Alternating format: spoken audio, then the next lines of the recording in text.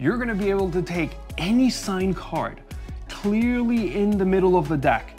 You can show that it's right in the center. Then a spectator is gonna be able to shuffle those cards as much as they want. You don't need to touch those cards anymore. Then you just reach inside of your pocket and you pull out your phone, which happens to have a little wallet on the back. You can actually give this to your spectator. They will open it up, remove one of the cards, and they will find that underneath there, it is their exact same signed card. Hello everyone and welcome. I'm Javier Fuenmayer. Thank you so much for being here. Today I'm super excited. I have been using this nonstop this past week and I want to share it with you guys. But before we do, I want to give one extra thank you, and that is to everyone who commented below 2 to 3 random objects that we could use in a later video to create a magic trick. I took down and I wrote down every single suggestion from you guys and I placed it inside of a chest box. If you guys want a chance to use your object, you can still comment down below and I will add your suggestions to this box so that in a later video we can start it out by just opening up that chest box, pulling out 2 to 3 objects and creating a trick on the spot with those 3 objects. Now, getting back to the trick, I currently have the iPhone 13 Pro Max, but any phone at all is going to work. The only thing that's important is that you have a little phone wallet. This is the one that I just had with me, and it just so happens to have the MagSafe,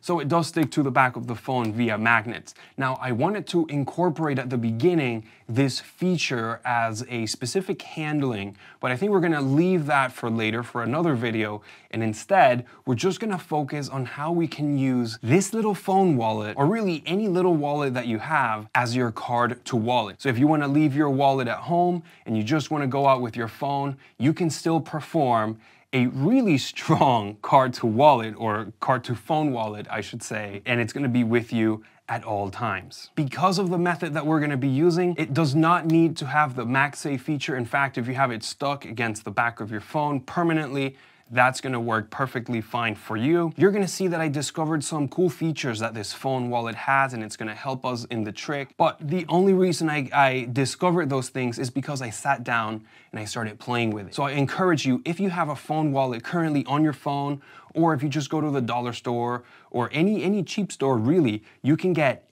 any, and you should be able to discover features that it just already has, and it's gonna help you accomplish certain things. In my case, I wasn't trying to do a card to wallet, I just happened to discover it. And so for those reasons, I'm sharing that with you guys today. So make sure that you play with whatever it is that you have, because you'll never know what it is you're going to discover. What this is gonna let you do is have an object appear, in this case a signed playing card, in between 2 credit cards. So if you're familiar with a card to wallet that uses a slider, you're gonna be set to go. This is gonna be incredibly easy for you to perform. If you haven't done that, I'm gonna walk you through some very simple ways in which you can accomplish it. You're also going to need a little extra something in order to make this work. But before we get there, let's get started with the phone wallet. One of the convincers that I really like about this phone wallet is that it has a little flap in which everything just seems extra secure and like there was no way that something could have been slipped inside. Again, this is just an extra feature that I found just because I already had this with me. If you have one that doesn't have that, it should still be just as impressive. In order to set it up, as you know with usually card to wallet, if you own mine, you know that all you have to do is just lift up that back credit card and you're ready to go. For this is gonna be pretty much the same. You're just gonna take 2 cards and place them inside. Notice that one of them goes underneath that flap that I have here. The other one, I'm gonna leave it sticking up, and that's going to be holding that flap open and to the top. Now, you can take a closer look and you'll see that there's actually a gap in between both credit cards. This is going to facilitate sliding that card or anything else we want to appear in between those 2 credit cards. Notice how that card just slides in very, very easily. And here is where I have to tell you that extra little thing that you're going to need, and that is a bridge deck. That, or if you find a credit card holder that can hold a poker-sized card, that's going to work. Now, I tend to have a bridge-sized deck. I also have a parlor-sized deck, and I technically use that bigger deck to practice sleights. That way, when I go back to a regular poker size, it feels smaller and easier to palm and do all the different sleight of hands. Also, if you guys are interested in the ways that I like to practice, I have very weird ways in which I like to practice, let me know in the comments below, and maybe I will start doing a little series on how to practice so you can speed up your sleight of hand learning abilities. As you can see, the bridge card fits perfectly inside of a credit card holder because they are just a little bit thinner than the poker size ones. If you're completely against using bridge cards, don't worry, stick till the end. I will show you many different ways in which you can use this gimmick for completely different effects, also including regular cards. Once we have the phone wallet set up, we have both credit cards in. One is slightly sticking up, and we can see the top flap up there. Now, if you don't have a flap, all you have to do is just have the credit card sticking up, and you're going to be sliding that card in front of the credit card. If you have one that has the flap like this, so then you'll see that we can push the flap back, and the card will just naturally slide in between both of those cards. Now that you know how that card is going to be inserted into your gimmick, well, it's not really a gimmick, this is regular, but you know what I mean. You just place the phone in whichever pocket you're going to be loading it. Because I'm used to doing the card to wallet, I usually load in my back right pants pocket. So I'm going to put the phone with the wallet facing out in my back pocket. That way, when my hand comes back with the card palmed, all I have to do is just feel the top of the phone wallet, the little flap that's open, push against the phone, and immediately I'm going to be able to push the card in. I can then come back forward and gesture for a second, and when I need to get the phone out, all I do is pull the flap down with my fingers. You're gonna feel almost like a little click if you have this one. If not, it's just going to go all the way down.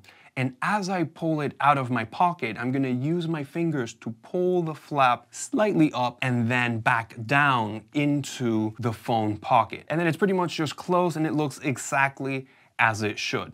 Then, whenever you're ready to reveal, all you have to do, you can even have a spectator do this for you, or you can do it yourself, but you just remove the little flap, you open up the credit card, remove the one credit card from the top, and then you're gonna be able to take that card out. If you have a spectator do this, this is gonna be even stronger because, as you'll notice, it's gonna be a little bit difficult to get that card out. But that just enhances the effect, which is a good thing. I choose to cup the card out rather than palming it because I feel like it's a little bit easier for me to put it into the gimmick. On top of that, I have also the choice of whether I want to have the card face up or face down, a little bit easier than if I had palmed the card. That way, I get to choose whether I want that card to be revealed face up or face down. My favorite way to perform this is finishing off any card routine that I'm doing, let's say like an ambitious card routine. I just like to finish it inside of my phone. Another way in which you could do this is you have a card selected, signed. The moment you get that card back, you immediately palm the card as you hand the deck for them to be shuffled. For a split second, come behind your back with the card and you just leave it or deposit it onto the gimmick. Now you're not pushing it in, you're just leaving it there for a split second. That way you can show your hands empty. Not like, hey, check my hands, look, I have nothing in my hands.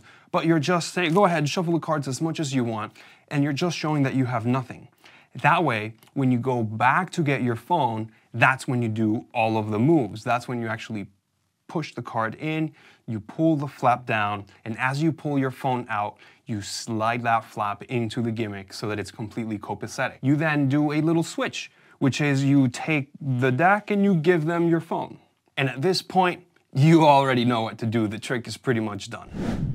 So what if you don't want to use a bridge size deck? I know I like poker size as well. So in those instances, you can just very easily do a Mercury card fold. Thank you so much, Lloyd, for giving me that idea. But you could just simply do a Mercury card fold and put it inside or load it inside in between those two credit cards, and you are set.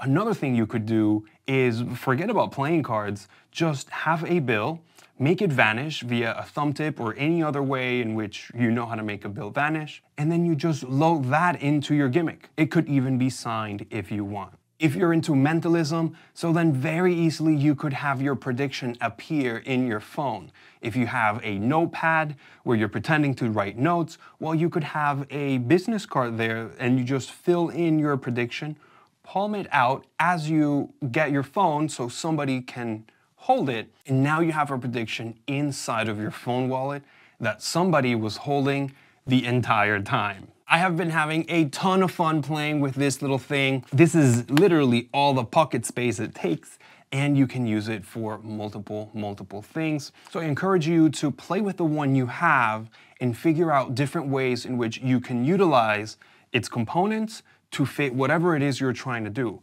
Maybe the one you have is going to let you do things that this one just can't do. Again, I want to give a huge thanks to everybody who sent in their suggestions of random objects that we can use in a later video. If you want your objects to be added to the chest box, feel free to comment down below. I'm gonna add those in there as well. And then in a later video, we're gonna take those objects and create a magic trick around those objects. Oh, and one more thing. Feel free to check out my other videos right here. I'm gonna post a new video every single Monday. I wanna thank you so much for your time. Once again, I'm Javier Fuenmayer, and I will see you next time. And gesture so that they see that your hands are